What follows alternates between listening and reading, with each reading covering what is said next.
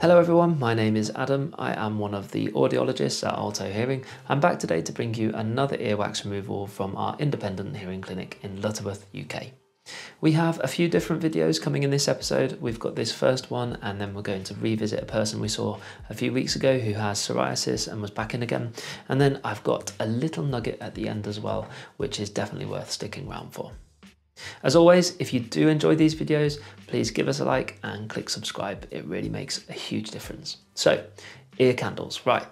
Now, I've done videos on ear candles before, and it's always a subject that for some reason I feel I have to tread a little bit lightly around, as it doesn't seem to matter what evidence, or that should probably be lack of evidence, you present. People seem to be very opinionated about them. But I'm going to move away from treading too lightly on this subject from now on, as for some weird reason the popularity of these ear candles seems to be increasing. Now, as a clinician who is trained in evidence-based healthcare, I'm not actually completely against alternative therapies, even if there is a substantial black hole of evidence for them. And when I say evidence, I don't mean some bloke called Keith off a Facebook group who tried something once and it worked for him, so it must be true. Alternative therapies do have their place, and we can argue until the sun comes down about whether it's a placebo effect or not. But even if a remedy has a placebo effect, then great, it's helping someone with a problem. The fact that it's a placebo doesn't really make a difference at all if it's making them feel better. My problem with alternative therapies is when they become dangerous. Now just stop and think about Hopi Ear Candles for just a second. You're lighting a candle in your ear, like your head is some sort of birthday cake. You're putting a rolled up piece of paper in your ear canal and setting fire to it. Does it sound like a good idea to you? Of course it doesn't. It sounds like something a drunk university student would do. But for some reason, alternative medicine has got a hold of these things, and I'm seeing loads of healthcare businesses offer them as a solution for earwax or sinus pressure and things like that. It's nonsense. Like, really, there is literally zero evidence that they work. There will be people who watch this video where I'm showing you a case where they haven't worked and completely blocked up someone's ear far worse than prior to using an ear candle, and they will comment below and they will say things like, "Ah, this guy just did it wrong," or "It's physics and it's been around for thousands of years successfully." That was an actual comment, by the way. It's not physics. If you were able to create a vacuum using a candle strong enough to pull out a piece of earwax from the ear, the pressure you'd have to create would rupture the eardrum immediately. I went to a well-known high street retailer to buy a few of these candles some months ago for a video we were doing. I asked the lady behind the counter, "Do these really work?" And she looked at me slightly confused, shrugged her shoulders and said, "Well, they might be worth a try."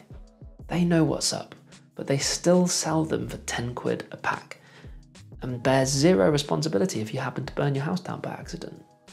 Anyway, so this man came in, he'd never had earwax removal before, and he'd given Hopi Ear Candles a go.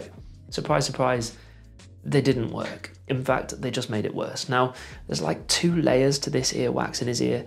It's like the first is a layer of what is actually paper from the candle, and we assumed the beeswax or whatever that was inside. We thought he might have been using cotton buds because it does look a little bit like cotton, but afterwards we had a proper look and it was paper. It was rock solid too, and it took us a long time to get out. It was causing a lot of discomfort for him, and of course he wasn't able to hear anything. So then underneath to this, lo and behold, was the mass of earwax he was trying to get out in the first place. This also took us a little while to remove. We had to use a bit of irrigation in the end, but we got there. So the next bit is just us cleaning the actual earwax out of the ear canal before we move on to the other side that was also full of earwax. Just back to the Hopi Ear Candles thing again, because I know that people will say they have been used in their families for centuries and our ears have always been fine. I'm not trying to say you're lying. You may feel great after using a Hopi Ear Candle, but it has zero evidence to suggest that it works, and there is some evidence to suggest that it's dangerous. Exhibit A, or A, is completely blocked this person's ear, but also you risk hot wax falling inside the ear. If it did work, you would see audiologists and other clinicians up and down the country using it. There is a reason you only find it in the places that you do. Now, if you don't like this or you disagree with me, absolutely fine, but please bring me the evidence, not anecdotes. You'll have heard other clinicians on YouTube and maybe in other places talk about earwax removal in the UK. It is unregulated, so when you see someone doing earwax removal for £20, they literally could have bought the tools off eBay and just put an advert up on Facebook. There is such little protection for you, the general public, when it comes to your hearing health, and so we as clinicians feel the need to take responsibility and educate and inform. It's important. So I encourage you, when someone tells you about how great Hopi Ear Candles are, to tell them to give their head a wobble. So this is the person's other ear. Funnily, it looks like they didn't bother using a candle on this side, which did make it a lot easier as we didn't have to bury through a load of that paper. We did have to go in and irrigate though. When we use irrigation, sometimes it's a tool on its own to remove the earwax, and then sometimes it's something we use alongside microsuction, like in this case. We've got two different types of irrigators. We have the big one called the irrigator, which is pretty cool, and you can see a video on that. And then there's the one Maria uses here, which is a smaller one that sort of pulses water in. Both are quite effective, and it's definitely helped us out in making it easier to remove. Maria's just using the tools here very gently. At this point, the patient had been through a bit of an ordeal with the other side, so Maria is being super gentle and reassuring. It does take a bit of time to get a little bit of movement on it, but eventually she manages. Just a quick update on Maria, by the way, because she's been working with us full time now for a little while. Her clinic is now pretty much fully booked every week, and the feedback she's been getting from everyone has been absolutely awesome. She's been incredible to work with, and we feel very privileged to have her experience in our clinic. You know, coming to a new country when you've been working as a doctor in your homeland, having to learn a language, and then there's the constant fear of what's going on at home with the war.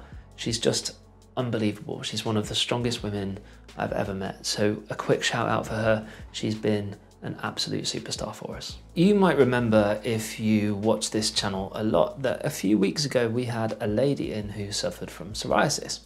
Now, we had a pretty difficult time removing the keratin buildup in her ears, and we're not sure if this is connected to the psoriasis or not, but it would seem likely. There's a lot of skin buildup in her ear. Now, in less than a month, this lady was back in again, complaining that once again she was unable to hear. So it seems in no time at all, if you have a look at this, she's built up quite a significant skin plug in her ear.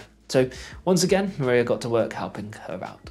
Now, in the last video with this lady in it, we got quite a lot of people asking us why we weren't using specific tools, or why we just seemed to be plugging away, seemingly not making any progress.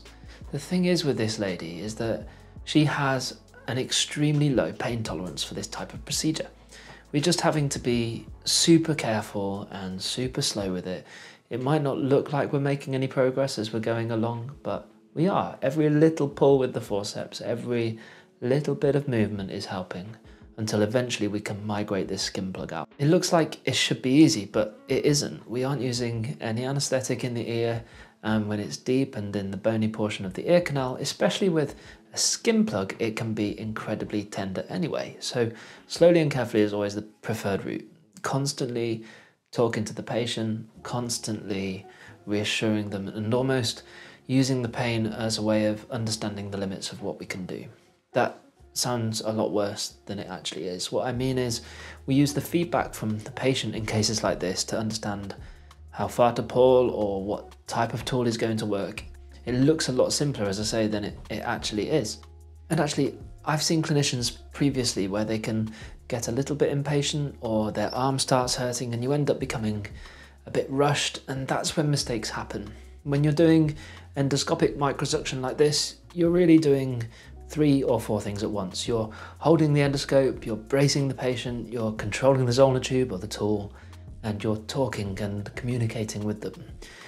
This is why some clinicians prefer not to do endoscopic earwax removal. It certainly isn't the easiest or the most comfortable way for the professional, but From our perspective, it gives us the clearest view.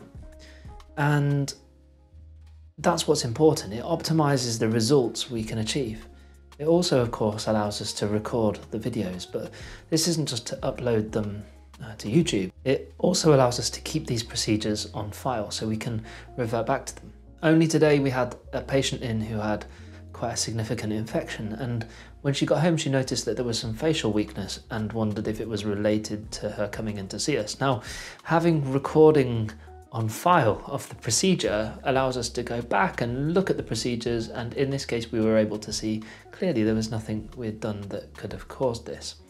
It's better to be safe than sorry though, right? And we also use the recordings too for reflective practice and to train our clinicians and to have a look at the work we've done to see where we can improve. Now eventually with this one we start to get a little bit of movement, and as you can see we get a huge keratin sleeve come out of this ear. This is pretty massive and we couldn't believe it when we saw it. The patient once again was super delighted, and I'm sure we'll be seeing this lady again pretty soon. And she is being seen by other medical specialists as well, just in case you're wondering. So finally, before I go, I just wanted to show you this quick little one. It's just the last one for today. This lady had been to see her GP and was told she was blocked up with earwax and to use some olive oil. Now she was still feeling really blocked up though, and lightheaded, and she came in to see us. We didn't find any earwax in the ears, but what we did find is what looks like two pretty large perforations. You can really clearly see the damage to the eardrums both sides here. For this lady it was an immediate referral, and she'll be seeing ENT very soon to get this addressed. So thanks so much for tuning in. We will be back very soon with more procedures. Don't forget to subscribe if you like the content, and please do give the channel a like. We love posting these videos and hearing from you in the comments. Take care.